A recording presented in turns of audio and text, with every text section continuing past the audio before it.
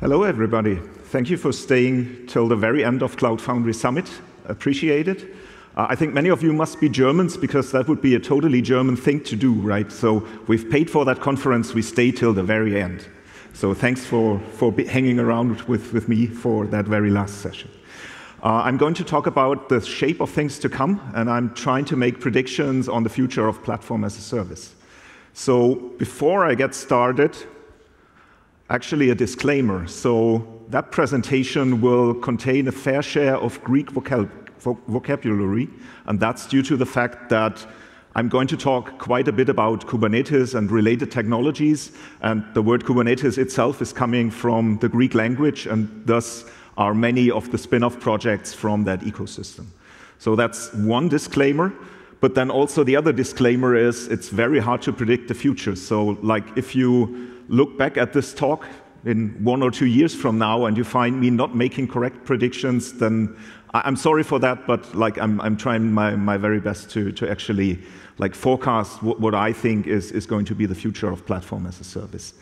So as my legal team puts it, it's hard to kind of do all that stuff, but I'm not going to bore you with that. Instead, I'm going to talk about like the status quo of platform as a service as we see it today. I'm going to talk about a set of projects that I would put under the umbrella of Cloud Foundry on Kubernetes. Then I'm going to turn over to yet another set of projects that I think are worth watching, mentioning in this context, etc. And then I'm going to kind of take all those building blocks that I'll be talking about in the next 30 minutes and put them together in hopefully a consistent picture.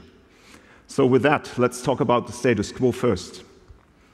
So what is the status quo? First of all, like people have some kind of infrastructure layer that they're deploying their stuff on, and that might be public infrastructures, that might be private data centers, whatever you have. And then like people go ahead and put Cloud Foundry on top. And obviously to put Cloud Foundry on top of a data center, there's pretty much no way around using Bosch for actually deploying Cloud Foundry itself. And then people start like building applications, consuming services, etc., etc. And that's all nice and fine and what everybody is actually used to in the Cloud Foundry ecosystem.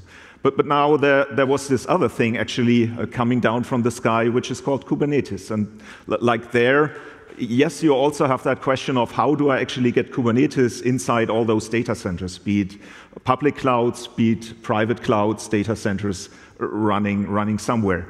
And again, there you see that picture of you have something like an application and you have other things called a service, and maybe that distinction isn't that clear on the Kubernetes side, but still like you have a relatively similar picture, at least from a 10,000 feet point of view.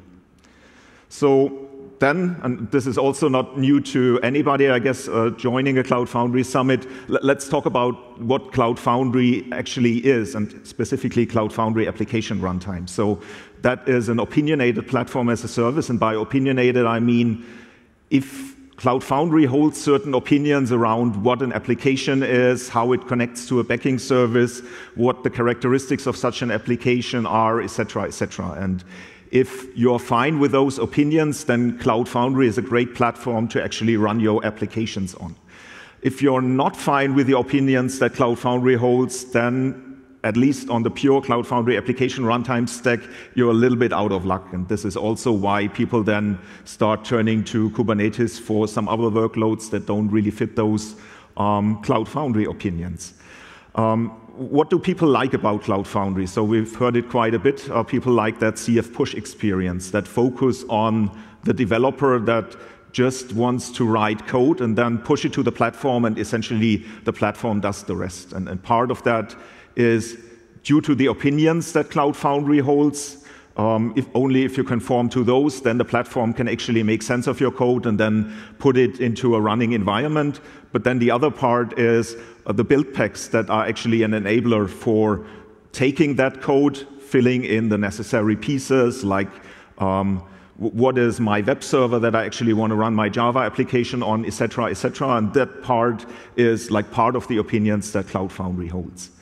Another benefit that especially application developers like about Cloud Foundry application runtime is that there's other people that deal with the hard parts of actually running an application, which is patching the underlying stack. So there's always somebody that is operating that platform, and oftentimes, or usually, that is not the application developer, that's a different team.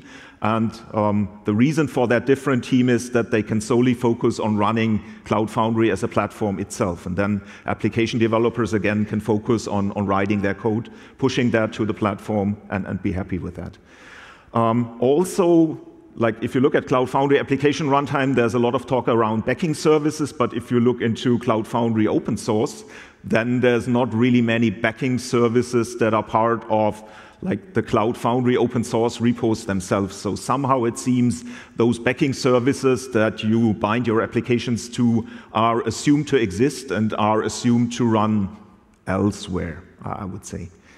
So in comes Kubernetes again, which is like much more of a generic runtime. And with generic runtime, I mean essentially that, and this is sometimes why people come to us and say, so what's the big deal? Like why do I need Cloud Foundry? Because I can also run all those nice Cloud Foundry workloads on Kubernetes itself. So why do I still need Cloud Foundry? And the answer to that is because Cloud Foundry kind of takes away those hard steps from the application developer.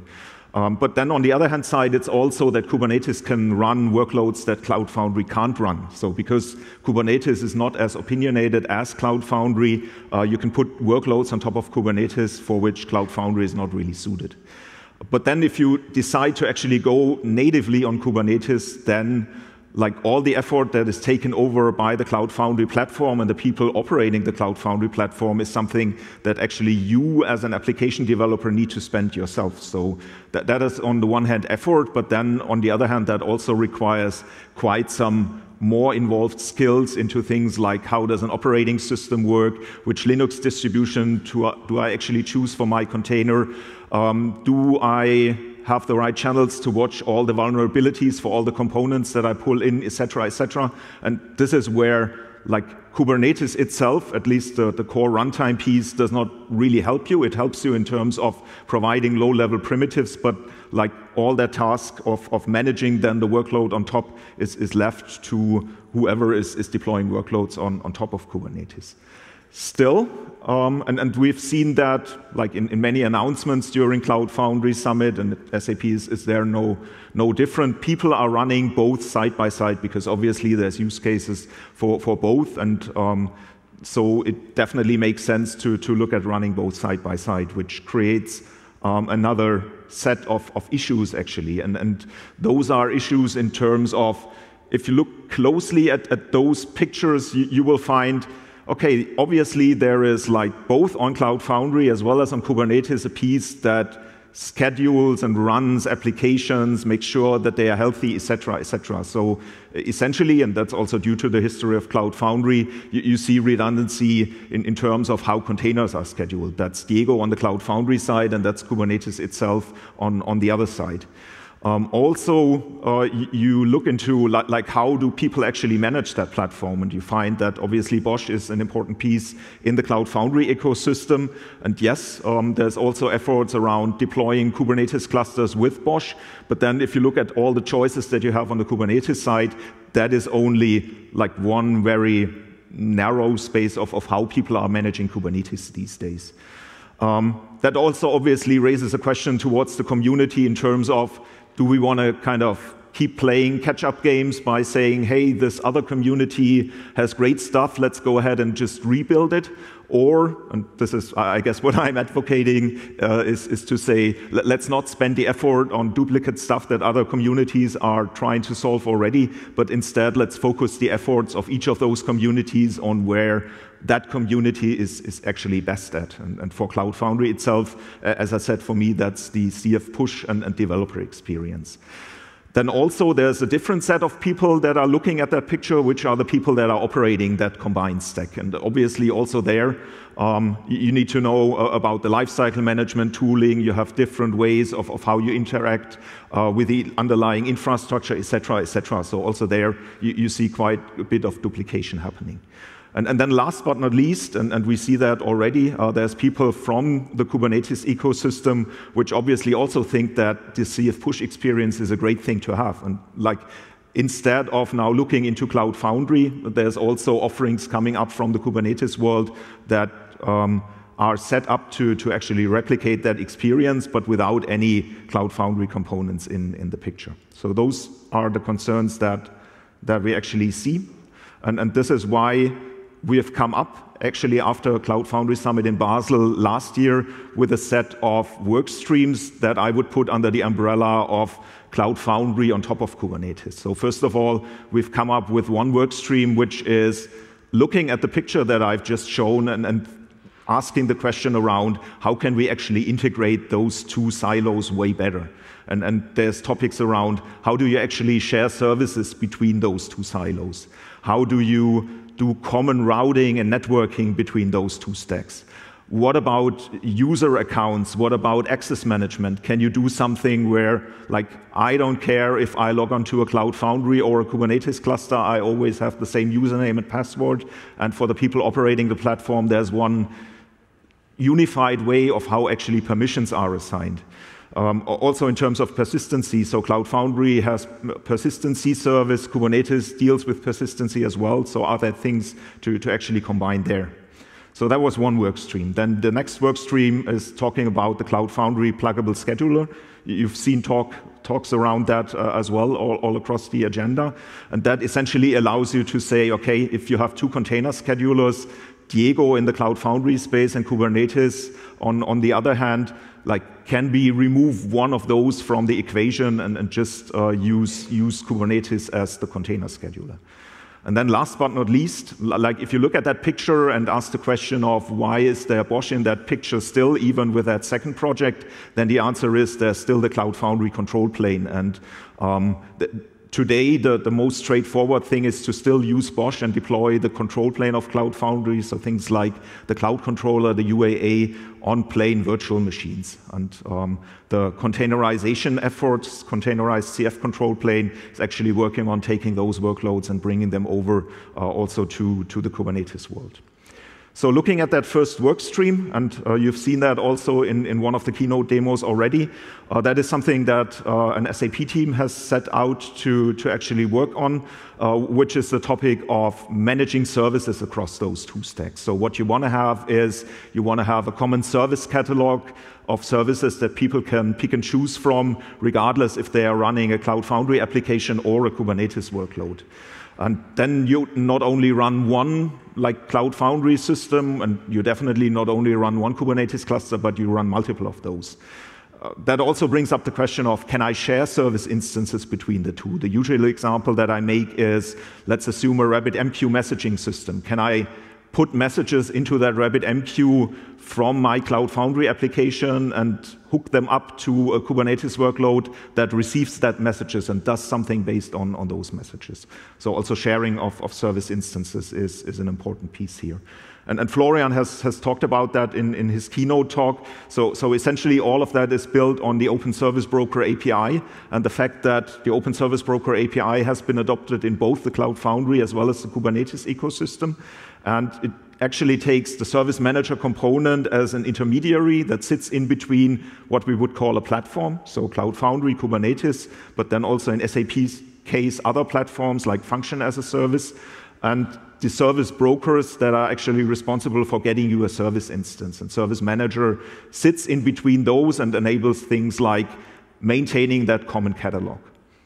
So what's the status there? The status is, as I said, there's a team at SAP in our Sofia location that is working on that topic full-time. The whole topic is in the open source, which is why I bring it up here in this talk. So we're happy to receive feedback on that concept, receive pull requests on the implementation. So please provide feedback and tell us about the usefulness of the Service Manager component in your scenarios. So that was one of the streams or sub-projects that came out of that Cloud Foundry on Kubernetes. Then the second one that people have been talking about is Irene, as it's actually called, so first Greek word after Kubernetes in that presentation. Some people call it Irene. We were told Irene is the right Greek pronunciation. And that, as I said, allows you to take one of the two container schedulers out of the equation if you happen to run both the Cloud Foundry as well as the Kubernetes stack. So the goal for the end user is obviously that you keep doing CF push on the Cloud Foundry side, and then everything else is hidden underneath. So essentially, let's see what happens if instead of Diego, those applications are actually scheduled on top of Kubernetes itself. And as I said, user experience doesn't really change, but operations does have one component less to worry about, and those applications that are still CF pushed via the Cloud Foundry command line API are now out of a sudden running on top of Kubernetes natively. So what's the status there? As was announced at the very beginning of the summit, that project is meanwhile an incubator project in the application runtime PMC. Again, there we have people from SAP working together with colleagues from IBM jointly on that project in the open source. The Cloud Foundry smoke tests, which are like the first level of tests that you usually run on any Cloud Foundry deployment, are already passing, so that's a good first sign. And the team is working on completing what is called the Cloud Foundry acceptance tests, or CATs in short, which is like the next bigger level of tests that are testing actually conformance and working of a Cloud Foundry ecosystem. Also, second Greek vocabulary coming in there. There's a project from Pivotal called Oratos, which is around log collection and log aggregation, and is also a shared component between stuff that's been built in the Cloud Foundry ecosystem, but now Pivotal is aiming at also making those components available, as I said, around logging in the Kubernetes ecosystem. So that was the second project under that Cloud Foundry on Kubernetes umbrella. And then lastly, as I said, you still have the Cloud Foundry control plane, Cloud Controller UAA, and the tasks of the third project that I wanted to mention under that umbrella, the project Fissile, or Fissile++, however you want to call it, or CF containerization, as it has been now officially called, is to do the following thing, if you closely watch the picture, essentially taking out BOSH of the equation, running also the Cloud Foundry control plane components on top of Kubernetes, and essentially making Kubernetes the single API that sits in between all the workloads on top and the underlying infrastructure providers. So my wish list item there is actually Cloud Foundry obviously keeps evolving over time, and there is the well-known CF deployment, which is essentially creating new versions of Cloud Foundry every week. And I am advocating for actually getting a similar project that kind of deals with creating a containerized Cloud Foundry deployment and essentially kind of pairing that with CF deployment and therefore making sure that whenever a new Cloud Foundry version is tested and released, that you not only can deploy that new version on top of VM-based infrastructure, but you can also take that version and deploy that on top of Kubernetes. What's the status there? Again, that project is now an incubating project, this time in the BOSH PMC.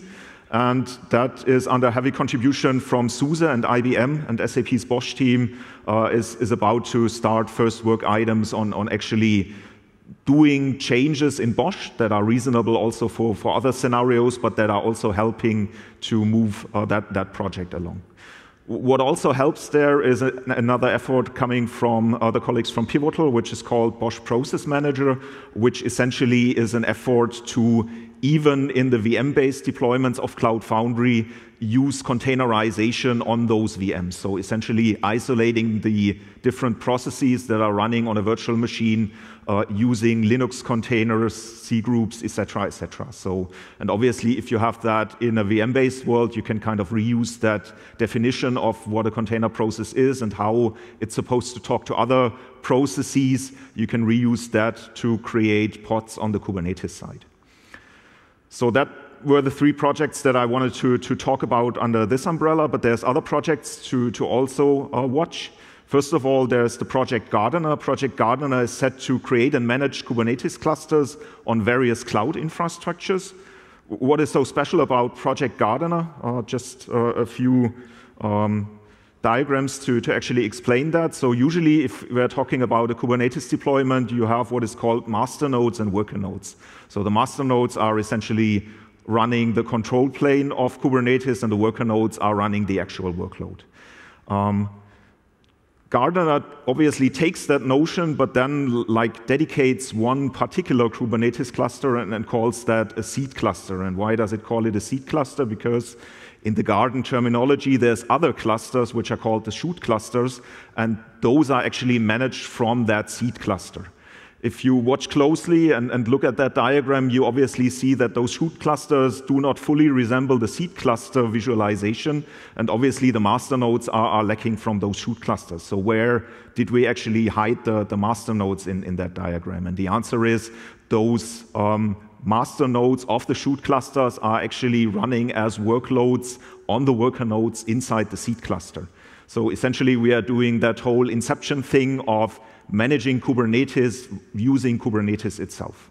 So that's what we think is a very unique approach to actually running Kubernetes.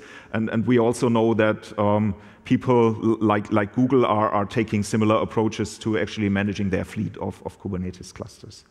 So what's the status there, and why am I even talking about that if that is something that we build at SAP? Again, that is another project that we have put in the open source.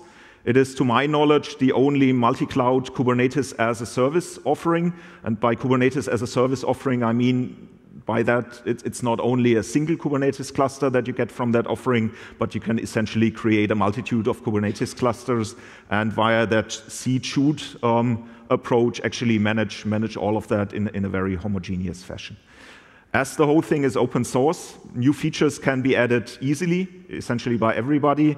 New cloud providers can be plugged in, so there's people interested in adding support for even more infrastructures to run Gardener on. This is essentially possible, and similarly, obviously, if you have an on-prem infrastructure as a service running, people are also looking into doing that.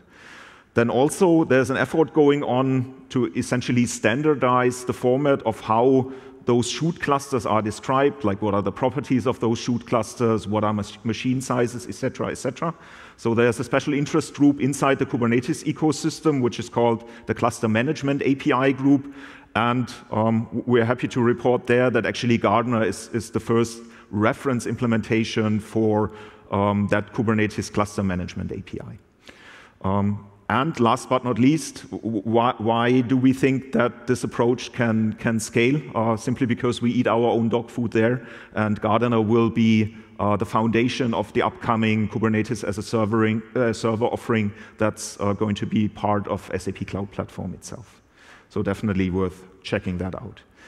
Istio, I think many people have also talked about Istio during Cloud Foundry Summit. It's a framework to connect, secure, control, and observe services. And it has neat properties that actually allow you to kind of offload the work that traditionally in cloud applications, distributed applications that are communicating to services via the network had to be done traditionally in application coding.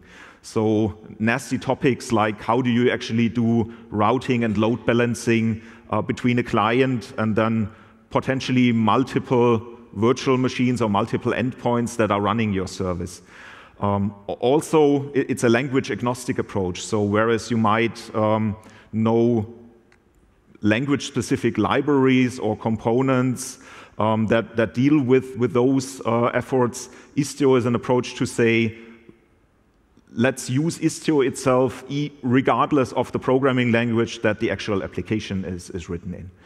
Same goes for policy enforcement and telemetry and reporting. And also, Shannon Cohn has given a talk yesterday on that topic, Istio is like a very promising technology, and that's why the colleagues from Pivotal are also looking into making Istio an integral ingredient of the Cloud Foundry routing layer, be it both for incoming requests, but then also for requests between Cloud Foundry applications as well as between Cloud Foundry applications and backing services. You might have seen that diagram. How does Istio achieve all those properties? So essentially, you have a consumer of a service and you have the implementation of a service running somewhere. And Istio uses another open source component called Envoy. And that is sitting in between the network path of the consumer and the service provider. And by plugging into the network path, but not like running inside the same process than the consumer and the service itself, but running as what is usually called a sidecar process to that. You can imagine that this component can work even if the consumer is written in Node.js or it's written in Java or in Go. So, because essentially those envoy proxies are intercepting network traffic only. And then, like, you have those envoy proxies, and you have a whole lot of them because, like, each consumer and each service provider has own instances of those envoy proxies. You essentially have a control plane that is kind of remote controlling those envoy proxies, distributing configuration, doing policy checks, collecting metrics, dealing with TLS certificates, etc., etc. So that's how Istio achieves the properties that I just mentioned. Last but not least, the last project that I wanted to mention is Knative. Knative, if you look up its definition, is a framework of opinionated primitives for building modern, source-centric, container-based applications. That's a whole lot of buzzwords, I guess. So let's look into what Knative actually is. Knative is a framework or a set of building blocks that's actually sitting on top of Kubernetes and Istio. And it's itself subdivided into separate components. So the goal of Knative itself, or one of the goals of Knative itself, is to unify the platform as a service space and the function as a service space, which is also like something that's pretty unique in terms of the approaches, because so far, like, the people on the platform as a service side did their own thing, and also on the function as a service side, you saw quite a lot of frameworks, but like there was not too much interaction between those two communities. So Knative is set out to change that. And as I said, Knative has a couple of building blocks. So one is called build. And whenever we talk about running workloads on top of Kubernetes, obviously one of the questions is, how do I get to my container that I can then ultimately run on top of Kubernetes? And build is actually set out to take over that task. So build is designed to actually create those container images. And that might be creating those container images on the Kubernetes cluster itself. It might be delegating that task to a remote infrastructure, but build is like an abstraction layer that allows people to create container images in various ways.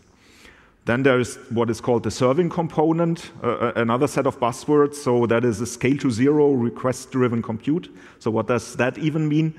You might know it from the function as a service space, where like one of the properties is to say if there's no load to process, then like I don't want to use any compute power. And what's also important for people, I don't want to pay for resources that are essentially idling. So Knative serving, amongst other things, implements what is called a scale to zero component. So that essentially allows you to only wake up particular components if they have to process requests, and otherwise put them to sleep. But then also like scale them up very rapidly if you actually find out that, hey, it's shortly before Christmas and people are kind of rapidly wanting to purchase items from my store. So that, amongst other things, is what serving is set out to do.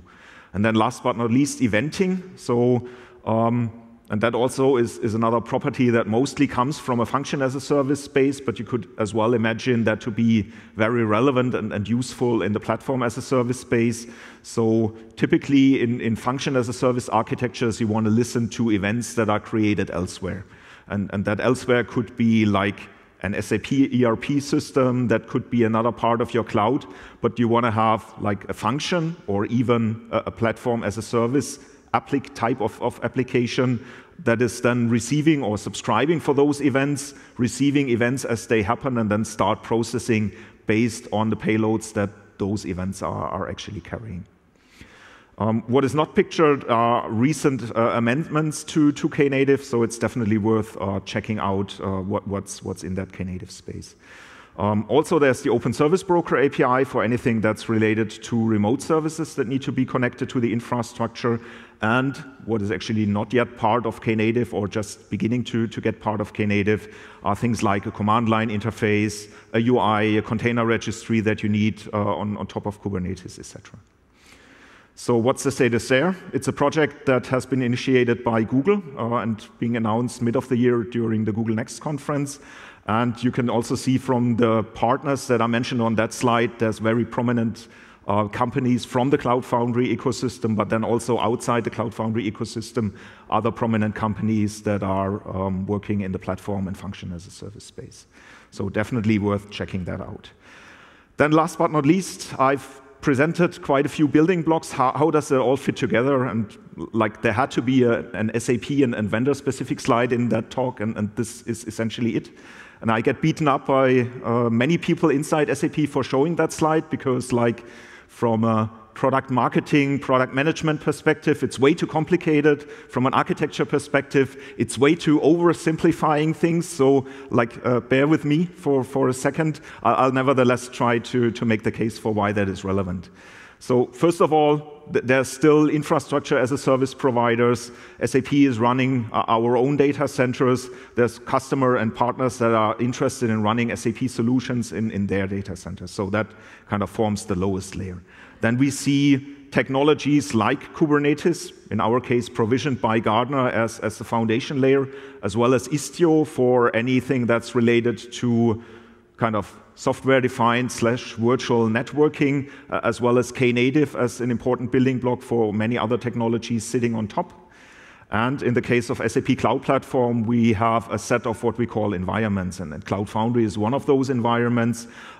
We've recently announced the function as a service environment that you can use if you're using SAP Cloud Platform. We have the Neo environment, which is the original core of SAP Cloud Platform. And for the people that are familiar with SAP technology, we have also recently announced an ABAP-based environment that is part of SAP Cloud Platform and that people can use if they want to build applications. So that, and this is where, as I said, the product marketing and product management folks wanted me to have this one single box that reads multi-cloud foundation. And the messaging around that is essentially we as SAP Cloud Platform care for abstracting away all those low-level things, like what are the underlying infrastructures, what are those complicated and sometimes crazily fast underlying technologies, and we make sure that actually people on top can do their things. But before people can do their things, we also need to provide them with services. So using SAP Cloud Platform, we provide a consistent set of services that are available on all those infrastructures, can ideally be consumed from all those environments.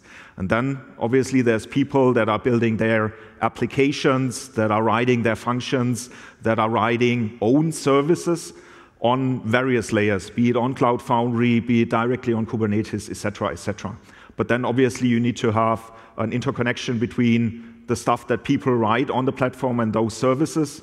And this is essentially where then the service manager kicks in, because that's the piece that kind of intermediates between applications, functions that want to consume a service and those services themselves. So with that, that completes the picture of where we from the SAP side see the whole platform as a service ecosystem to be headed. And as you see from that picture, it's not only platform as a service, it's also function as a service, as well as container as a service. And with that, I think my time has been up 2 minutes ago. I thank you very much. If you're interested and excited about joining that journey, we are in fact hiring pretty much globally. So talk to me, talk to us if you want to join that effort. And with that, thank you very much for your attention.